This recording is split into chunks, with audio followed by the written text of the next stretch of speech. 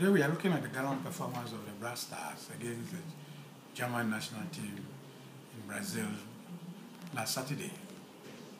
Many people did not have the courage to predict the scoreline, although some people still had faith and believe in the Black Stars. Little did we know that the Black Stars were going to stand up against the so-called German machine. They did it so well, but football is a game of uncertainties. You cannot predict football.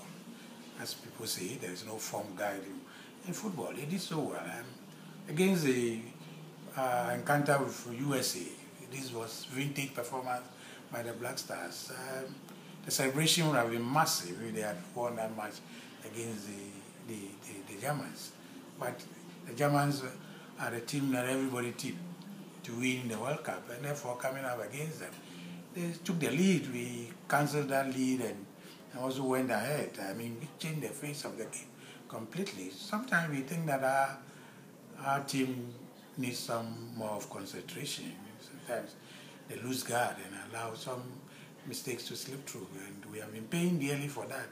So Kwesi Appiah is in faraway Brazil. I hope that he will get some of these messages that are coming from home and get his charges to concentrate more on the ball. If they want to get the ultimate objective of winning a game, and they must to focus on the ball until the goal is achieved, and that is why we encourage them.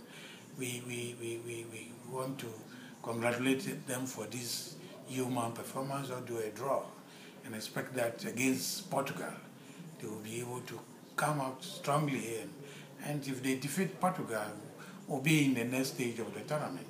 And that is why we urge Kwesi Appiah and his charges to stay focused, work hard. There's nothing that can be achieved without hard work and sacrifices.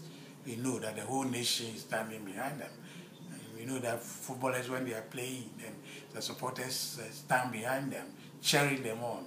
They are able to spring surprises and come out with some spectacular performances. We hope on Thursday they will do the same to put the smiles back on the faces of Ghanaians.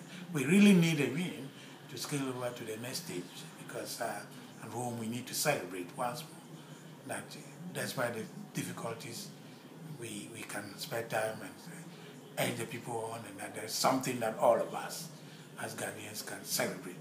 Join us on our platform to air your views about the upcoming game, and join us on our platform as usual, www.graphic.com.gh.